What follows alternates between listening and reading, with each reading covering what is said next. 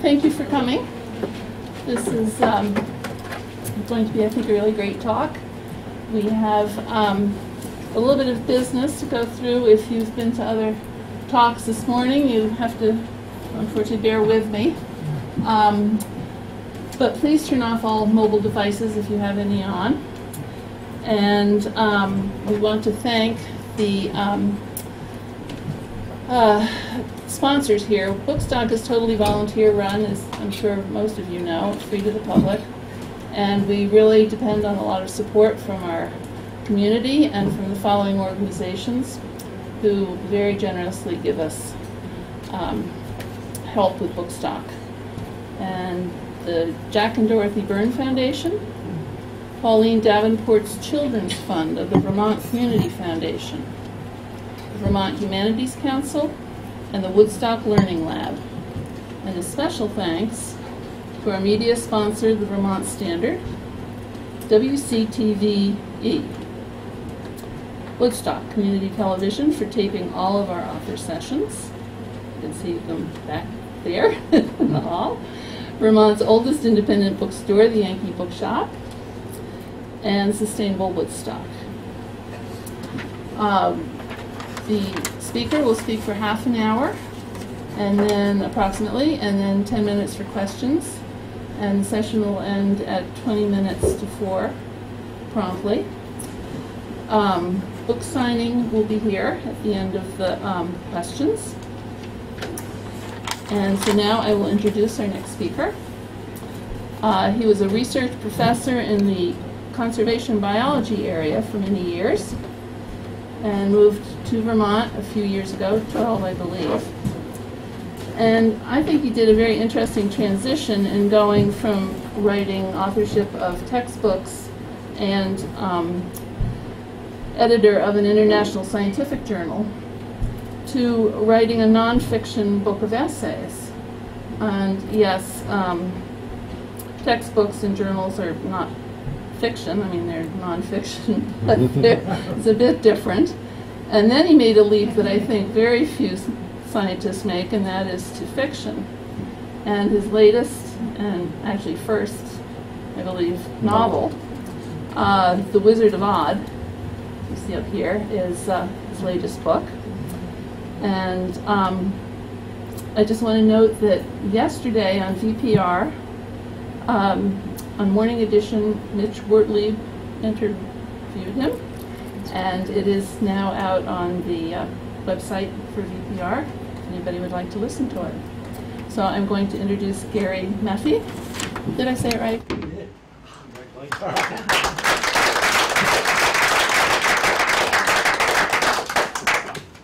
Thank you, Sherry. Thank you all for coming. I seem to be the token novelist in this otherwise great session on history and nonfiction, but we're going to switch to fiction now for a little bit. So I'll be doing a more traditional reading from a book. There's no slides or anything like that.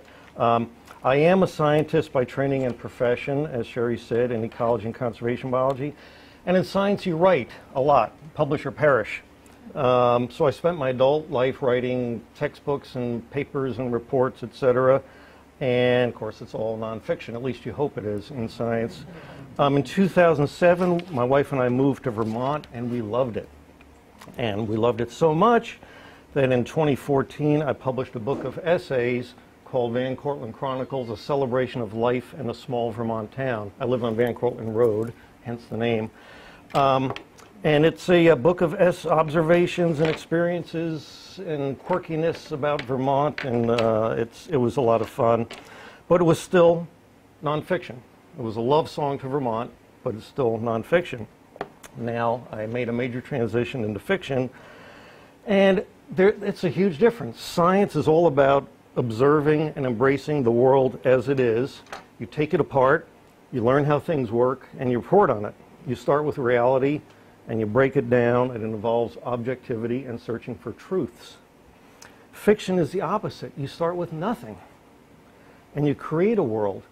You populate it with people and places and events, and you try to get readers to believe it. So you're creating something from nothing, but it still needs to feel truthful and be honest. And In doing so, I needed to learn to take off the scientific shackles and the constraints you feel in science. And let me tell you, boy, was it fun. I had a blast doing this book. Briefly, this book, The Wizard of Oz, A Vermont Tale of Community Devotion, is in the fictional village of Oddertown in the Northeastern Kingdom.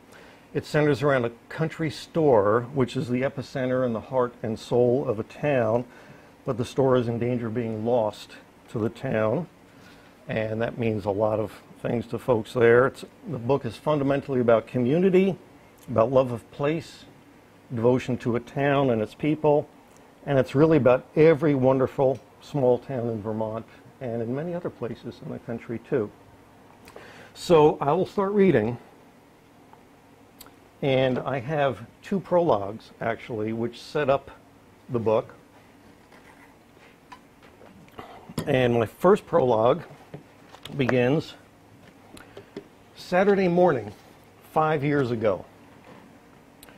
Simon Oddertown carefully maneuvered down the old wooden stairs into the dank basement, wisely holding onto the handrail, which, like the steps, was original equipment. He wasn't sure which creaked more, the stairs or his achy joints. This trip used to be so much easier, he thought to himself, but it should be a simple and quick one today. Just grab a number 10 can of baked beans and head back up to his customers. Shuffling over to the wooden storage shelves full of cans and jars, Simon couldn't help but notice what he'd been trying to ignore. It was becoming more evident that his mostly bald head was getting closer to the ceiling joists at the north end than it used to be, and he was pretty sure he wasn't still growing. Yet one more sign that this old building had seen better days and was in a slow but sure state of decline. Having spent all of his 92 years here, it was difficult to accept the steady, incremental decay of something he so dearly loved. Today looked pretty much like yesterday, so how could he be sure that real decline was taking place? Just like with his own body, time, that subtle and covert devil, took its imperceptible toll each day, surely not noticeable as it occurs, but callously apparent in full hindsight. His hip did seem to be more painful than, 5 years ago? He did seem to recall that his eyesight used to be clearer and he had better night vision. It indeed used to be easier to turn his head while parallel parking. When had he decayed so much? When had the building fallen into disrepair? Was this just his imagination, or did he have a real problem? Could he deny the natural aging process much longer? As Simon made his way further toward the north wall, he pulled up short. Even in the dim light and heavy shadow cast by the one bare ceiling bulb, he could not ignore a new development. 2 more foundation stones had fallen out of place and were now lying on the hard-packed dirt floor. This brought the total to 7 now? No wonder he seemed to be getting closer to the ceiling joists. The building was sinking, and this could no longer be dismissed as simply his imagination. Simon could feel the weight of previous generations pressing on him. His father Clive, grandfather Andrew, and especially his great-grandfather Peter, the legendary man who built all this. And then there was his son John, who tragically was no longer here to carry on the tradition. They all depended on him to keep this thing alive and well. And let's not forget the townspeople, who would be lost and adrift without the place. And of course there was Simon himself. He loved this old building, every creaky, worn, and aging part of it, and all it had held and done over more than 13 decades, including his own 9 and counting. It was part of his essence, and he was part of it. If it died, surely he would die with it. So might the town. This store was its lifeblood, and its loss could be like a fatal coronary to village life. As Simon slowly ascended the stairs, he knew what he had to do. He would make some calls on Monday morning and start to deal with something he had dreaded and tried to ignore for far too long. He had absolutely no idea how he would pay for it, but if he wanted the Oddertown country store to remain standing, he had to do something soon. As he reached the upper landing, he opened the door, Simon looked down at his empty hands and in frustration snapped his red suspenders. "Geez, Crow, I forgot the damn beans." Back down he went. That's the end of the first prologue. So that was 5 years ago. The next one is Tuesday afternoon, 7 months ago. Kate Langford felt stunned as she opened the door to her 15-year-old Subaru. She leaned over to drop the file of paperwork onto the passenger seat, sat down, and gripped the steering wheel like it was the last life jacket on a stormy sea. As she stared blankly into the bright October colors behind the small parking lot of the old Victorian that housed Schmidt and Nielsen, Esquire, she reflected on the last 45 minutes and the bomb that her grandfather's lawyer, Newt Nielsen, had dropped on her out of the blue. If she had been hit from behind with a 2x4, she could not have been more surprised. Yes, she knew she would inherit the family store. She realized that grandfather Simon loved and trusted her like no other, and that nobody else would be a logical benefactor and caretaker of the building and business that had passed through 5 generations before her. She had the experience to run the place, to serve Oddertown's residents, to make a decent living, and perhaps even a rewarding life under those old timbers. All of that was fully expected, and though she missed him terribly this last month after his death at 96, she knew she could carry on the traditions and the responsibilities that the inheritance entailed. But she had not been prepared for the bonus surprise package attached to the deal, a $116,000 debt. And the debt needed to be paid off in less than 16 months or the bank would own the store. It was nearly $1/8 for Christ's sake. Kate had all of $4,000 in her life savings. "Gramps, what the hell were you thinking?" she shouted to the empty space, slamming her hands on the steering wheel. "And why didn't you tell me about this? Did you think it would just go away, that nobody would notice?" After a long and deep exhalation and some staring out the side window at an adjacent cow pasture, some of the pressure abated. Kate knew he had done the best he could under the circumstances, and now realized that what she thought was a little forgetfulness and slight dementia had actually been far more serious. Simon had had little choice but to incur the debt over 4 years ago or risk the place falling down. But why hadn't he told her about it? Why hadn't he asked for help? He missed so many payments, he struggled so mightily, and she could have been there for him had he only confided in her. Between what now appeared to be serious dementia and perhaps his fierce and deep sense of Yankee independence and pride, he never mentioned a word to her about the loan. Another deep breath, and she loosened her grip on the steering wheel. Pink soon replaced the white that had shrouded her knuckles. Now finally seeing the colorful maples, oaks, beeches, and ashes behind the building, she began to focus and breathe normally. "I forgive you, Grandpa Simon, but I sure wish you hadn't waited for your death to share this little tidbit with me. It would have really helped knowing this, maybe a couple of years ago, don't you think?" Realizing that this bemoaning would get her nowhere and that she needed to start the drive south from Newport to face her newfound challenge, Kate inserted the key and turned over the reliable old Subaru engine. "Okay, old girl, you can do this," she thought to herself. "You're smart and energetic and tough, and you'll figure a way out of this little mess. You survived that asshole of a husband, you can survive this. You've got it in you." As she backed out of the space and headed down the driveway and through the stunning and calendar-worthy pastoral landscapes that would take her home, Kate hoped she really was as confident as she had just told herself. She would need all of that and more if she was to clear up this mess and make a life here. So those are the prologues. This is a drink of water and a dry mouth. Or so he said. Or so I say, yeah, you don't know what's really in there. So now we go to chapter 1. Wednesday, May 1st, 4:45 a.m. The alarm pierced the quiet morning air like an ice pick shattering glass and startled Kate Langford out of a sound sleep and a pleasant dream. "Damn," she thought as she slapped the sinister device into silence. 4:45 already. Seems like I just laid down. She immediately tried to remember the dream, but all she could recall were birds flying free and unencumbered. Though disoriented and a bit woozy from the abrupt shift of deep sleep to waking consciousness, she knew from experience that if she didn't get up immediately, she would only make things worse for herself. So Kate took a deep breath, swung her long athletic legs out from under the warm, cozy mound of bedding, and settled her bare feet onto the cold wooden floor. Her whole body shivered in the cool darkness. It was early May and the morning chill still had a bite to it, but it was a significant improvement over some of those icy winter mornings she had just been through, even though this winter had been warmer than usual with little snow and, as a result, an even more depressed economy in the kingdom than usual. Slipping out of her flannel nightshirt and into her regular uniform, a t-shirt, flannel shirt, blue jeans, woolen socks, LL Bean rubber mock boots, black fleece vest, She thought, as she did so many mornings, there's got to be a better way to almost make a living. Shuffling to the bathroom, Kate flicked on the light, another shock to her system, relieved her bladder, splashed water on her face, brushed her teeth, and began to feel awake. Looking at the dazed face staring back from the mirror, she muttered, "Okay, bring it on, world. I'm ready for another day in Odd."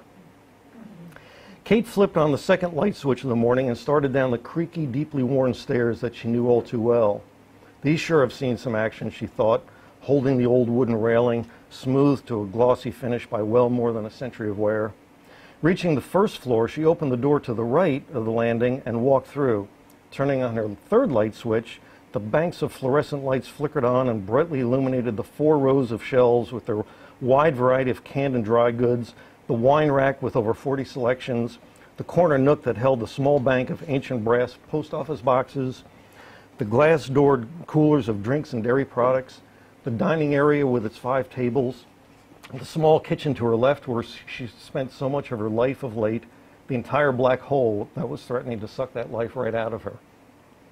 Now in its 137th year, Odd Country was preparing to open yet again. It had witnessed and participated in so much history, so much life, both good and bad. Horses to automobiles, the Wright brothers to moon landings, 2 world wars and a depression, Korea, Vietnam, the 60s counterculture, pencil and paper to the internet, September 11th, Iraq, globalization, and all the generations that grew up and died here, each certain that theirs was the last decent bunch and convinced that the good old days were gone.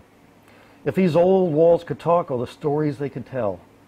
But now, after so many recent days in the red, all of that history was at risk, and Kate desperately hoped for some positive cash flow with the arrival of spring.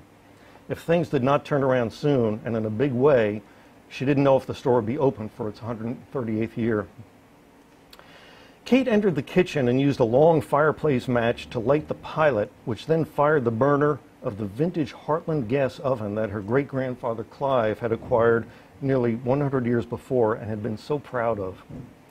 This initiated the familiar routine that began most of her days, making her trademark cinnamon and walnut buns, always in high demand by her faithful regulars and the few lucky visitors fortunate enough to stumble upon them.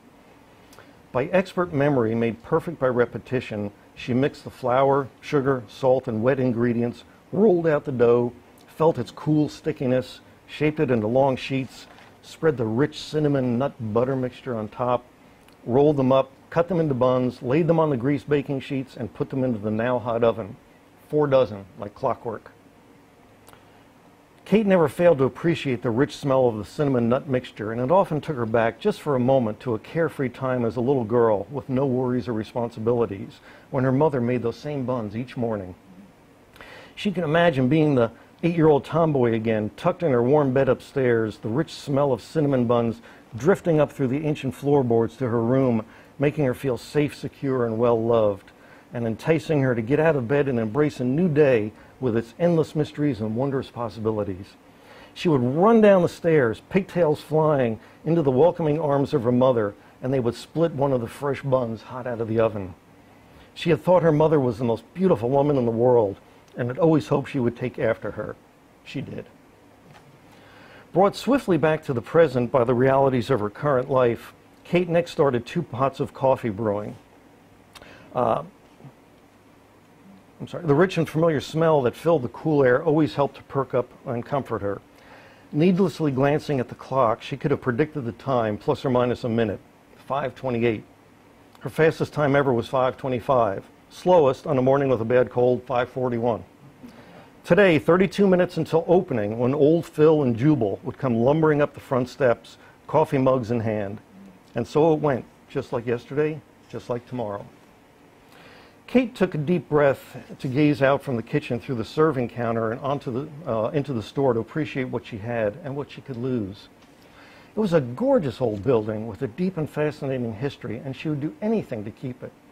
Its loss would be a personal and public tragedy, and as the 6th-generation owner, she felt the strong pull of ancestral gravity to keep it going. She must keep it going. Her community, the place where she grew up and which she loved and whose people she felt a close kinship with, depended on her and the store for so much of its core identity, as well as everyday shopping needs. It was an honor to continue the family tradition and to serve Oddertown, and she did not want to be the one responsible for its demise, even if that awful possibility was inherited along with the building and through no fault of her own. She was paying the price for someone else's mistake, but pay she must. Now I'm going to be skipping some things along here, some details, and you could read them on your own in the interest of time. She goes on, she's preparing breakfast for the folks coming in, and she finally has a minute to pop a bagel in the toaster and have breakfast. So I pick it up again. Before she could finish her bagel spread with creamy butter from Carson's Dairy, Jody Simpson arrived through the front door to wait tables from 6 until 7:30 when she would catch the bus to finish her junior year at North Country Union High in Newport. Jody was a good kid, dependable, respectful, and well-spoken, unusual for a 17-year-old these days. She was both athletic and artsy, and participated in field hockey, basketball, and school plays as much as her busy schedule permitted. Her long and straight brown hair, pulled into a ponytail for work, framed a plain but pretty face with big brown eyes, a long nose, and thin but confident lips, and her positive and outgoing personality quickly won over all who crossed her path. "Morning, Miss Kate," said Jody in a voice far too cheery for this time of day and for her age. "Morning back at you, Jody," said Kate in as cheery a tone as she could muster this early. "Mr. Keller and Mr. Hatterley are coming up the steps. Are we open yet?" "Sure, Jody, let him in. Let's go ahead and start the day." Jubal Keller always swung by Phil Hatterley's house and picked him up for their thrice weekly breakfast at the store. Phil was getting on in years, who wasn't, and appreciated the ride. His shrapnel souvenir from Korea gave him a nasty limp, his eyesight was shot, and he no longer drove, wisely giving up his license 2 years earlier. Jody opened the front door, turned the closed sign to open, and welcomed the old gents, who each carried their own odd country mugs with their names on them. "Good morning, kind sirs," greeted Jody with an exaggerated curtsy. "And how are you on this fine day?" "You bucking for a big tip already, young lady?" joked Jubal Keller while wiping his shoes on the entry rug. "Let me get some coffee in me before you go flirting with me," he said with his trademark crooked grin. Following close behind, Phil Hatterley barely managed, "Hey, kid." He was a man of few words until his second cup, whereupon he would happily launch into full action, usually complaining about the government and promoting his latest conspiracy theory. Keller and Hatterley took the usual seats at the big corner table, the largest one in the place and the only one that would hold 3 or 4 or maybe even 5 more of the oddballs, as they called themselves. Now that's 2 words, both capitalized, oddballs. The oddballs were Oddertown's version of the ever-present group of old guys that gathered early mornings at every country store, cafe, and diner in New England to get away from their wives if they still had them, seek the company of contemporaries, talk about the town, start arguments, ping each other, as they called their mockery, and solve all the world's problems, all within an hour or two. Jubal and Phil were always the first 2 on hand, as neither slept well, so they had a good 15 minutes to themselves until the others showed up, by which time they would be on their second mugs. Jody poured their steaming coffees without asking and backed away to prep the other 4 tables, while the boys sat drinking to the new day while waiting for their compatriots to shuffle in. Phil Hatterley was a physically imposing man, which he used to his advantage when arguing politics, about which he was passionate. An unwavering conservative, Phil was a verbal bully if given half a chance. Well over 6 feet tall and well over a healthy weight, he sported a full head of gray hair, rarely seen under his various and ubiquitous baseball-style caps, and a leathery, withered skin from a lifetime of hard and honest work outdoors.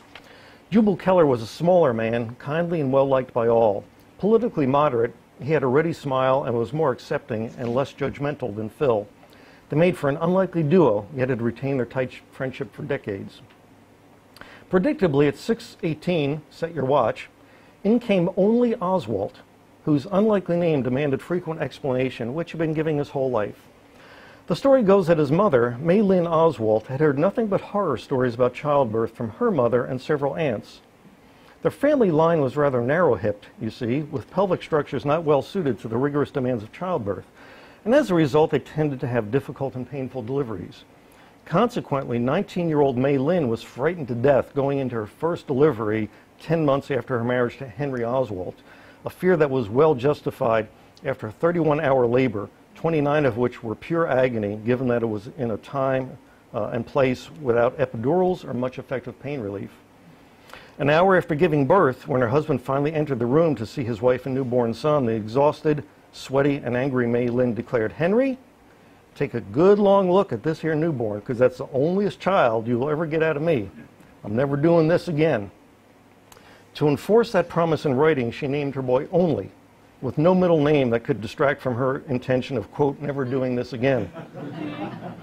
And to ensure that this would, in fact, be her onlyest child, she refused to have any marital relations with Henry from that day on, fearing that if she did, she would end up right back in the same place. That denial lasted 2 months before Henry took off for greener pastures, which was just as well given that he'd become a useless alcoholic. 6 months later, she heard that Henry had died in a car crash while silly drunk and chasing skirts over New Hampshire. She felt little grief or remorse, as it was not much of a loss for her or the world, and she went on to raise only Oswald in the best way she could. Like Johnny Cash's boy named Sue, Only had spent much of his early life defending his honor and his name, and had consequently developed a tough exterior and learned to take grief from nobody. For his first several decades, he used the second syllable of his name and went by Lee. But that habit was quickly abandoned in late November of 1963, when Lee Oswald bore far too great a resemblance to Lee Oswald. Nowadays, he sometimes used a nickname taken from the first syllable of his unfortunate name, Own. Less than a minute after Only's entrance, in shuffled Silas Miller, guardedly making his way to the table. Silas was slight of build and in good shape despite his physically inactive career in banking. However, his failing eyesight and macular degeneration slowed down his actions the last few years, and he was necessarily cautious and deliberate in finding his way around. Bringing up the rear, 2 minutes later, always the last one, moseyed Stephen S. Benson. Stephen's middle name, oddly enough, was Stephen. And it's spelled V-E-N and P-H-E-N. Oh, okay. He was named for his two grandfathers, who were Stephen and Stephen. Upon his birth, his parents argued for 3 days about which spelling would be adopted for their new son, as both wanted to honor their father and neither would back down. The impasse finally ended when they decided to simply use both names. They flipped a coin to see which would be first. His maternal grandfather won, and he became Stephen Benson. His friends just called him Steve. Unfortunately, Steve's parents had a lifelong habit of constant bickering over any old thing, offspring names being among the least of their battlegrounds. The relentless tension in the Benson household that resulted from their persistent combativeness took its toll on young Stephen's nerves, and he developed an unfortunate stutter that stayed with him his entire life. To this day, he paid the price for his parents' inability to simply get along. Okay, I'm going to skip a few things here. Okay, as Jody took the last order, in tromped Willard Bennett, an occasional member and oddest duck of the group, who noisily and gracelessly plopped down at one end of the table. Willard was a bachelor pig farmer, never married, probably never even dated, and one could easily see why. Willard was crude, both physically and socially. He bathed far too infrequently, even were he not steeped in pig manure each day, which he was. His feeding habits were not unlike those of his livestock, with whom he spent far too much time, and he sported a rather active digestive system that frequently expelled interesting sounds and pungent gases from both ends. He rarely seemed to notice. His dozen or so remaining teeth were hideous from lack of care and a steady habit of guzzling Mountain Dew, and his breath could pretty much knock a buzzard off a 3-day-old carcass. To complete the package, Willard changed his clothes only weekly, if that, and he rarely controlled a foul mouth. All in all, Willard Bennett was quite the specimen. Still, he was part of the group, part of the town, and he was grudgingly accepted by his buddies, if not physically embraced. "Hey, you boys, you old fart bastards, how the hell are you?" expelled Willard with a big smile as he settled in, fully comfortable in his noxious role and oblivious to the heads turning to avoid his acrid breath. The boys all muttered their return greetings, trying not to encourage further verbal exchange, lest it burn their nostrils and upper GI tracts and ruin their breakfasts. And we have a call. Just when they needed a distraction, I'm probably going to go a few minutes over, but we'll take it out of the question now. Just when they needed a distraction, like a gift from God, here came Paul Johnson, the youngest and most formally educated member of the group, a 40-something organic farmer with an agriculture degree from UVM, whom they sometimes called Hippie Boy. Paul enjoyed hanging out with these older fellows when he could, and he tried to pick through their nonsense and verbal detritus to find the hidden pearls of wisdom that inevitably come with age. Unfortunately, Paul's smarts did not help him avoid having to sit right next to Willard, as this was the last available chair. He took a deep breath while still standing and tried to limit his subsequent insulation to shallow efforts. Jody took his order and won from Willard while keeping back an extra 2 feet from the ladder. So Paul, queried Steve Benson, quickly trying to steer conversation away from Willard and his corpse-like breath.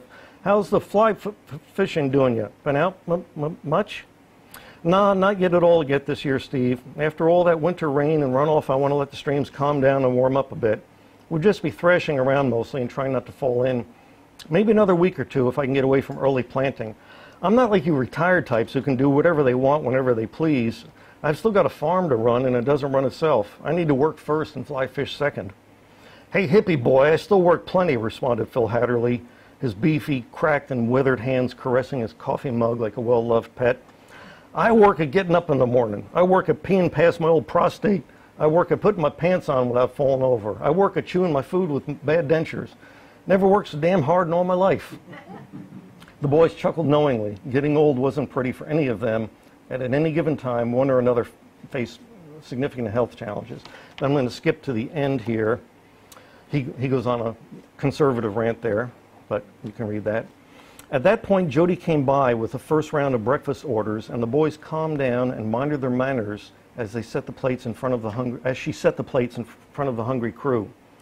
The rich and comforting smells of eggs, bacon, sausages, home fries, and those cinnamon walnut buns not only soothed their minds, but helped to cover up the various stenches emanating from Willard's end of the table. Back in the kitchen, Kate was keeping up with steady breakfast orders coming in from the several other customers that were starting to fill up the small eatery, happy that early morning cash flow looked good. Might be a decent day, she thought to herself. About time. Maybe things are turning around. She hadn't had too many decent days of late. In fact, she hadn't been much in the black since holiday sales in December, and her debts were piling up fast while her cash reserves were rapidly depleting.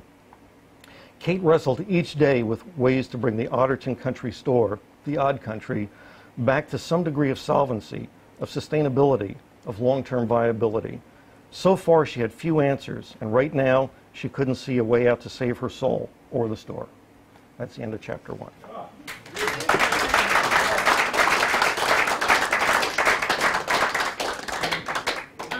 10 minutes of questions, and then I think I saw your hand first. How does a scientist learn to write dialogue? How does that work? The scientist reads dialogue. If you want, I learned if you want to learn to write, read good stuff. I read books about writing fiction. I read books about dialogue. And you pay attention. So the funny thing about dialogue, they tell you in writing, on the one hand, it has to be very realistic. On the other hand, it can't be anything like we talk about. So how are you? I'm okay. How are you? I'm good. What's going on? Well, not much. You can't write dialogue like that. It has to move along. So you have to find a spot where it's realistic, but not too realistic, because it would be really boring. So you have to punch it up and you have to keep it moving along. So there's this tension there between talking like you would talk and keep it moving along. So it's just practice. But I had a lot of fun doing dialogue. I think I saw your hand and then yours, so let me go in that order. Does she save the store? And I'm asking because the Barnard General Store was saved because there are a lot of rich people in Barnard, I guess. And Kathleen Dolan was not trying to save the Parkland store, but she drove into a lot of resistance from the selectmen who wanted it done differently. So I'm very curious about how this... Well, I can't tell you what happens here. I just want to know. And you may have to read right to the end to find out. But yes, this does, unfortunately, and I learned this as I was writing and even after writing, unfortunately, this novel is eerily real. And there's so many general stores, country stores in Vermont that have gone under, are going under, may go under, and it's a tragedy. And I'm hoping that this helps maybe raise awareness of that problem throughout the state. There's something similar happening in schools. Yeah. That are being closed. Sure. Yeah. You had bookstores too. And bookstores, yes. I was interested in the beginning. You said you were going to talk about the oddities of Vermont, and you did. What you read was four of them. And you mentioned just a few minutes ago that it was eerily real. Is that what you said? Eerily real. Particularly about the general store. Could you just comment generally? Don't give me any more examples of the oddities of Vermont, but could you comment whether you think what you read is pretty typical and perhaps some of the reasons for it? Typical of the rest of the book? No, typical of Vermont. I tried to be very... Typical of the people of Vermont. Yeah, I tried to be very realistic about people in Vermont. And, you know, your sources come from many different areas, and I try to pay attention in life, and some of these characters were inspired by people that I know, in characters that I might like to know. They're not all, I mean, there's some negative characters in this book as well. So I tried to get a collection of characters that represented a town. And to me, one of the messages that I wanted to come out of this book is not only love of place and love of town, but tolerance. And particularly in this day and age with our horrific political situation the way it is, I wanted to show conservatives and liberals and old and young and everything all getting along so well. Now, okay, yes. Okay, I understand community. I live in a small town. Other than this, you have these people who accept the oddballs there. There's one thing that's missing in the group, and that's a woman. And I wonder if that was done intentionally, or if... In this book? In this book, I mean, not the owner, but the guys who congregate in the morning, they're all men. Yeah. And they Women accept- don't have time for it. Well, for whatever reason, That's not so. There are many women of my age or retired or whatever. But, you know, and I'm of a certain age, and maybe the younger woman would say, whoa, don't even talk that way, Carol. Because women, even a mixed group, be as unforgiving and unforgetful and accepting of someone with bad breath or crazy theories, according to them. It's just something to think about. Yeah, and the reason I did that, we have a couple of groups in my town of Brandon who do this. They're all men. When we travel around, we would go into a breakfast place early morning, almost any small town American. Here's the old guys sitting there. So I think it reflects reality. Now, whether that's a good thing or a bad thing, and whether women should be incorporated is a whole other issue. But the old guys tend to, in our town, the old guys tend to do this, and the women tend to have book clubs. So that's... If you're ever in search of inspiration, go to Miss Lindenville up in Lindenville in Caledonia County. Okay. Show up there around 5:45, and they're the regulars sitting in their same seat that are reserved, but you don't know it. Yeah. And they actually had the experience of saving someone's life one time by calling the police when he didn't show up for breakfast at 5:30. And they're full of stories like that up there. Yeah, exactly. That's great. That's great. Yes, sir. You know, what I miss in the book, and this is very small, where's the pot-bellied stove that they're all wrapped around? Number one. And number two, I grew up in New York City. Nobody can grow up with 9 million people. Everyone grows up with a country store. Right. A little place where you congregate. And I think that's the next book that shows that nobody grows up in a big city. You have to grow up in a neighborhood. Right. And then you have to have a local store that's your home away from home. Yeah. There's only so many physical things I could put in this book. I do have this old stove in the kitchen, but yeah, there is no potbelly stove. But you know, there's a number of things that are not in there. But then there are a number of things that are in there that aren't. You know, so you do the best you can. I was kind of half kidding. I just, Yeah. when's he going to add? When's he going to describe that Yeah. stove? Well, maybe it's there. Maybe you have to read, or you don't know what's going to be there. You don't know what's going to happen. And I'll tell you, a lot of stuff happens. It's not all nice.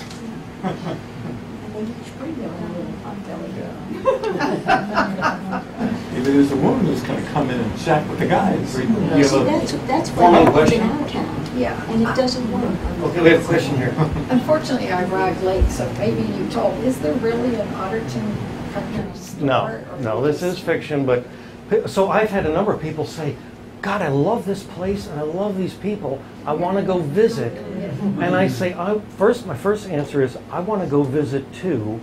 And my second answer is, you can go visit. Go to any one of a couple hundred of small Vermont towns, and you'll find them there. You'll find pieces So that's of it there. photoshopped or whatever? That is Photoshopped, yeah. There's a whole book of Vermont country stores. Yeah.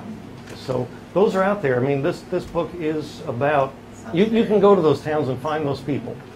Not those exact ones, but they're all out there. We should have Oh. one more question. Okay. She said she liked the time, so I have to tell you how this happened. August 2015, we're over at, I think it's that way, Queechee Antique Mall in the book things, and we're back over there today. I'm looking at, there's a whole wall of novels, and I'm scanning, and I saw in front of me The Wizard of Oz. I said, wait, where is that? And I looked, and I could not find a book that had wizard in it, and I could not find a book that had Odd in it. I thought, what a great title for a book. Somebody should write a book called The Wizard of Oz. Then I said, I should write a book called The Wizard of Oz. And that's how it started. I had no idea, I had zero idea what this book would be. What's a wizard? What's odd? Where is it? 6 months I thought about it. It drove me crazy until I formed some ideas, and then I started writing. And I got this book. I had no idea where it would go. It was just the title. Is there a dumber way to write a book? Crazier way to write a book? I don't know. Yes, ma'am. Did you, are you observing also the people who are from someplace else versus the old timers? In other words, the ones who are from downstate? I do have some people from outside that come through. Some are that are really nice, one or two that are not so pleasant, and that bring their culture from other places into town, and it might be louder and more crude. Sometimes there's tension at town meetings. Yeah. Thank you very much, Gary. Yeah. Thank you, everybody.